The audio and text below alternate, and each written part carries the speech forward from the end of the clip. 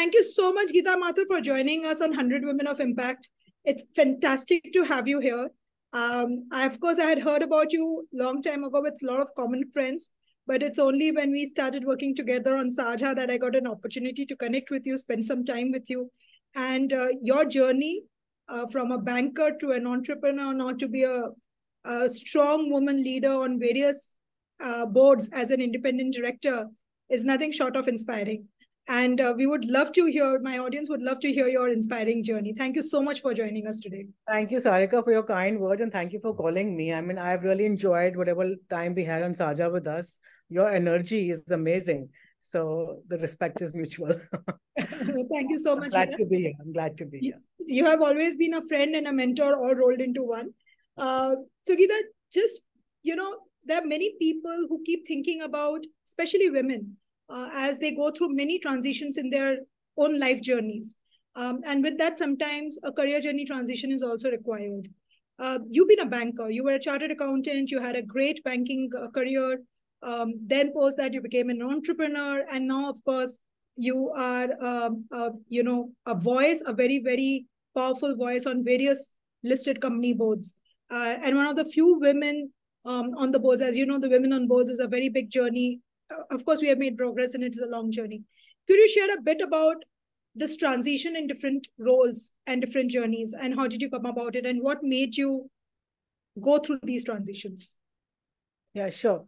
So, as you only mentioned, I mean, Sarika, my journey actually has, been one with a lot of starts, stops, a lot of changes, moving from, I plenty of bold decisions actually. I've changed organizations, I've changed job profiles, I've started my own business. I moved from banking to corporate sector to development sector. And now I work with, several good boards, different industries, different cultures, and different ownership structures, right? So through this whole journey, I think what has sort of been some of my mantras are, is that, whatever I'm doing, whether it was in ICICI or whether it was in any of the other things, I'm giving it my 100%, right?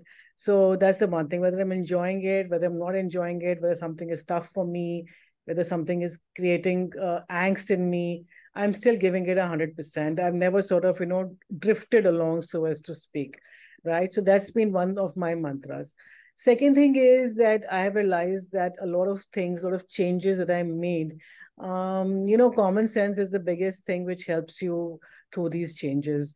I mean, there are rocket scientists, obviously, there are computer scientists, electric engineers, but most of the work that we do is actually not rocket science. So I think common sense helps you to actually delayer a lot of complexities which you may think which accompany change, right? So that's another thing. Third thing is, I think, path of, my moral and emotional GPS, has always shown me the path of being 100% honest and committed, right? So irrespective of, as I said, even if I was, and I'll just share with you, even if I was an organization which I wasn't particularly enjoying, my blood used to boil even if something wrong happened there. So I think 100% commitment to whatever you're doing is important, right?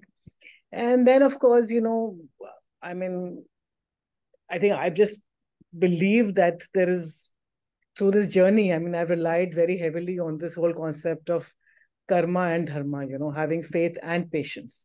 I believe that nothing in life is permanent, whether, good times or bad times or, changes.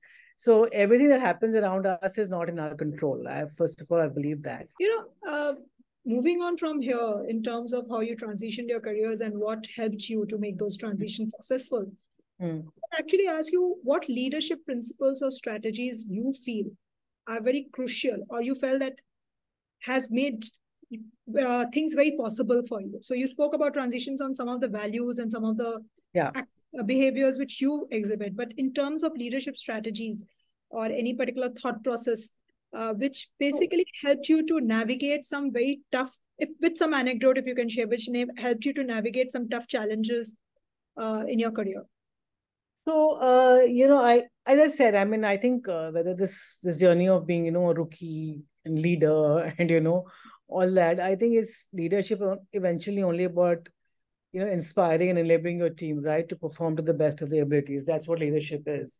So I think my first and foremost commitment as a leader has been of transparency, right, in sharing of information, in delegation of duties, and lots of it in performance appraisals. So whether, I've never kept any information to myself or been shy of giving compliments when people have done well, sharing credit with them, in fact, giving them the credit, not sharing credit. And, if there are some areas to improve, not lamenting about any weaknesses because none of us is perfect, but, especially in the soft skills side, if there are people listening. So that's been one thing of, being transparent. And again, I'm back to the integrity thing that I've actually had no hidden agendas ever. Wherever I've worked, I've had no agendas which were to do with me, myself. It has always been aligned the interest with that of the team, and more than that, align the interest with that of the organization. As I said, my blood used to boil if anything was happening which was not which was not right for the organization. So I think that's been another this thing. And a third has been, a genuine belief, actually, Sarika, and an effort to bring diversity of skills and background in my team. It just makes for far more productive teams. Of course, you have to create an environment of trust and respect when you have diverse people, but then just makes for really more productive teams. For example, in ICICI, right? So there were engineer MBAs, there were only MBAs, there were CAs, and then there were economists. So I think having them all on our team and just making effective use. So there were a lot of people who felt the economists were not really, required in the team. But I just felt that, if you just build on the strength of all these people, the final output is just exceptional. So I think there was always my attempt was, and some of them were common resources in ICICI, right? Some resources were resting in your team, and some resources were common resources for the organization.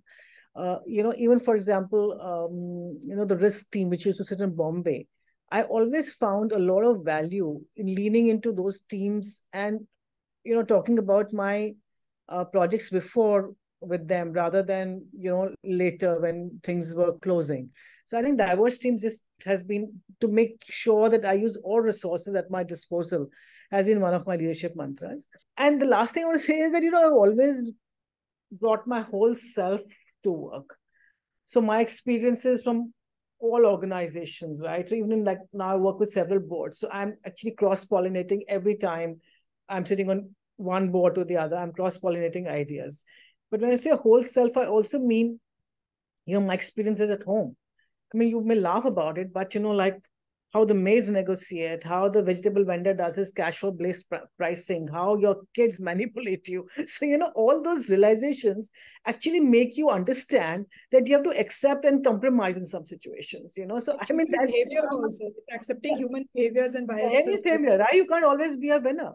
So you can't just keep seeking constant perfection because, and in the process, you learn that you don't have to be too tough on yourself or on others, We all work in progress, right? As human beings, as organizations, and any failures will also kind of, help us get better. That's not Geeta. In fact, what you said is so beautiful. You spoke about sharing credit, you spoke about leveraging the diversity of skills and competencies in the team, having that authentic and transparent communication and relationships with your team members. And of course, most importantly, acknowledging successes as well as failures. So I want you to hold on to this because there are not too many leaders who talk about acknowledging, forget about celebrating, even acknowledging failures.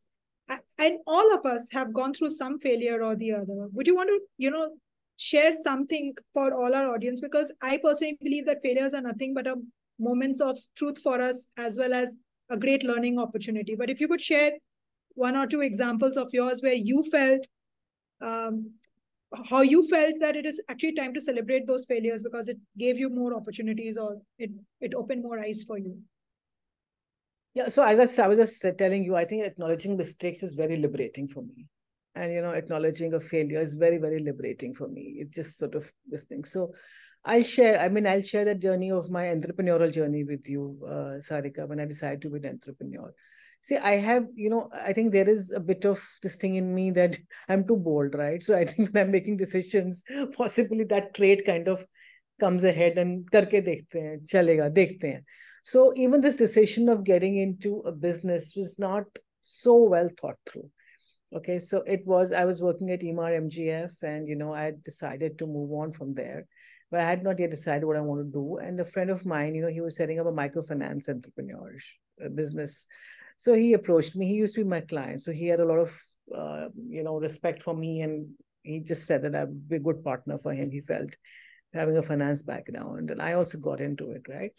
So, I mean, I don't want to go into the business model and the issues there, but all in all, we gave it a trial for 1.5 years, and it didn't work out. And I think it didn't also work out because I was a banker. A banker has a mindset of, cash flows which are certain and cash flows which will bring back your loan. Whereas an entrepreneur has to have a risk-taking ability to say, okay, double or quits here. So, I was not meant to be an entrepreneur. I did not have the risk-taking ability to be. I mean, maybe if I had, and, I was just so much a structured banker. I set up in my own mind and with him milestones that if we achieve so much by this time, then we'll pursue. If we don't, then we'll kind of wrap up, we'll wind down, will this thing. So I don't think that's the way to do business. I've realized it now, right? But I think that whole experience actually, unfortunately, the good thing was that I realized it soon. I didn't like, not too much of my capital went down the drain, not too much of my time was wasted. So I realized it sooner. So, but the whole thing is that because of this whole experience now, and when I'm sitting in a board, I exactly know the angst of the founders. I mean, this experience of having been an entrepreneur has helped me so much in terms of just understanding how a founder thinks, how to manage capital, how to manage risk, how to allocate capital. I mean, it's really actually made me a much from the other side. much more effective board member, I would say. Moving on to this, and we spoke about being on the boards. You are also an independent director for diverse set of companies. Whether it's on InfoEdge, which is into recruitment business, whether it's IIFL, which is a pure finance business, which of course you have a very, very clear understanding, but many other industries also. Yeah. How do you keep abreast with different trends of different industries and making sure that you're making the right choices of the roles you are taking up, as well as being the right value add to that particular board, because they come from diverse skill sets and diverse roles, and of course the industries are also as diverse as it can get. So I think Sarika, ICICI experience helps me a lot. In ICICI, the way we were structured, and if you remember this thing, we had different industries in our portfolio, right? And any project that you looked at in terms of this thing, it was starting, Mr. Kamath wanted everything. I mean, it started from all the global scenario of the industry, different duty structures, where the raw materials are going to be sourced from, location of the plant, was it the right location, from the evacuation of product, proximity to markets, what you run. So because for any project's viability, we had to go through so much detail to establish that we always had to deep dive into the industry. So I mean, that experience that I had there, what I learned there, has been really helpful for me in this getting this different being on the board of different industries.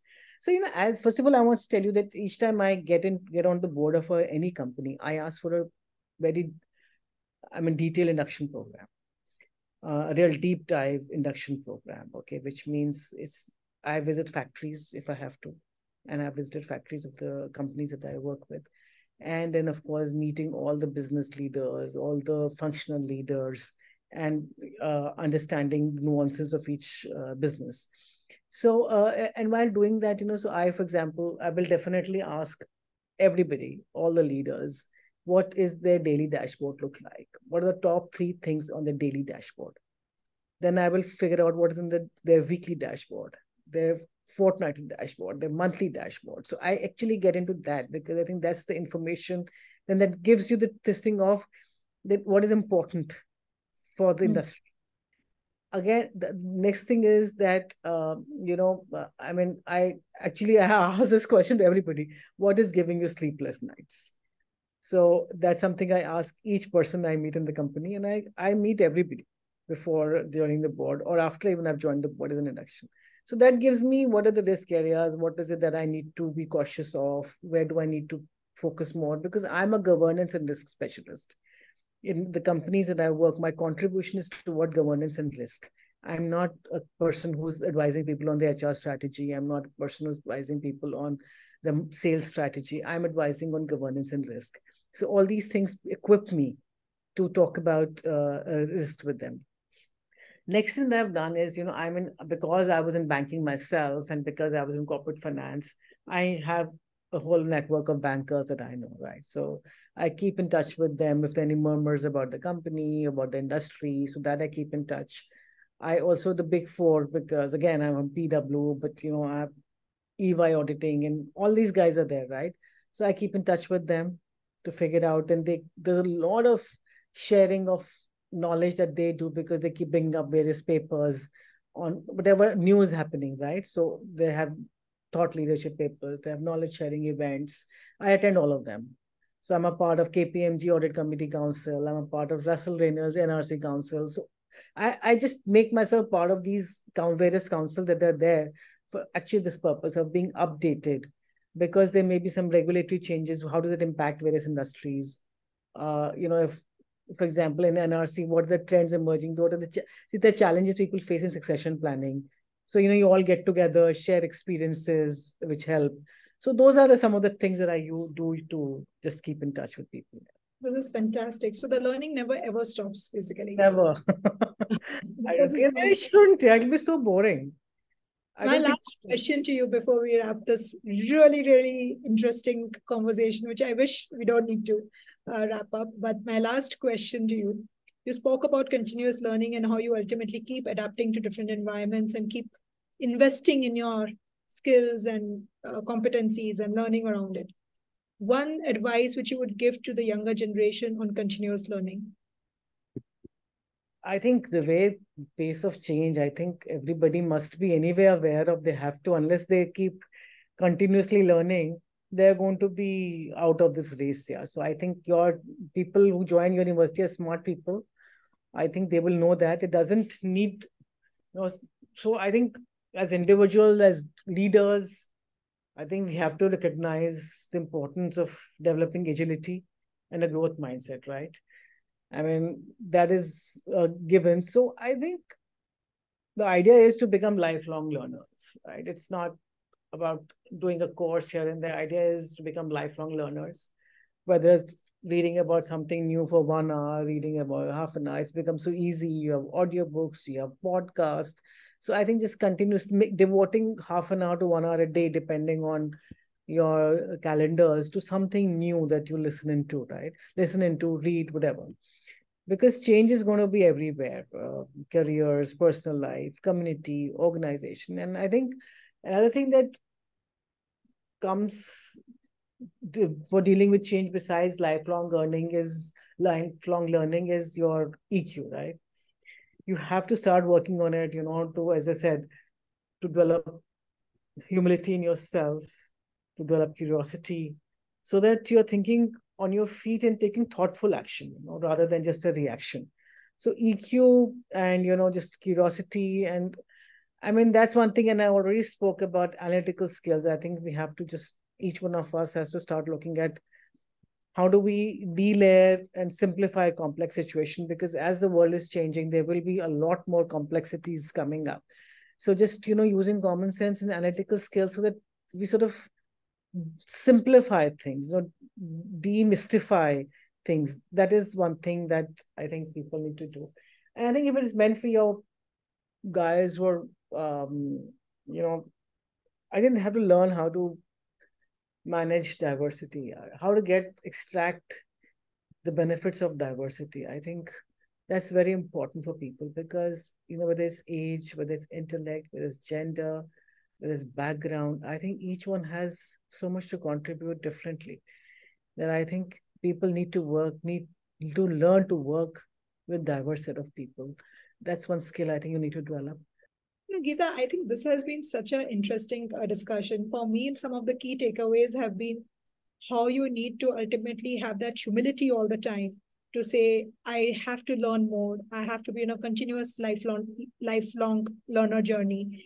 I have to be open to ask questions and ask for help when needed, or give help when someone is asking.